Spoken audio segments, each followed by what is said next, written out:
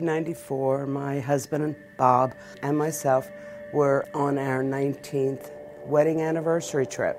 We went to Table Rock Lake to go fishing because that was both of us. That's what we did.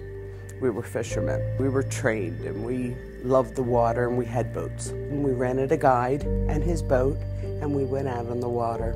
So we met the guide, we got on the boat, we went out on the water and we caught some fish. And as we were taking off to go to the next fishing spot, and as it was just going on to plane at like about 40 miles an hour, the seat popped in the boat, headed towards me. We all reached out for it. The boat turned hard right, and then we all got thrown out on the left side because he did not have his kill switch attached. 85% of the time the fishing guide had his life jacket on, and attached to his life jacket was the kill switch. The boat circled and it just came after each one of us like a shark, and it mowed each one of us down.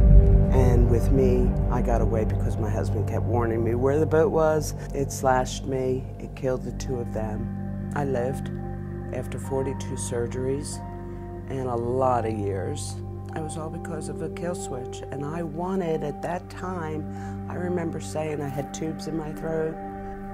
Nobody should ever go through this again if I could save my life.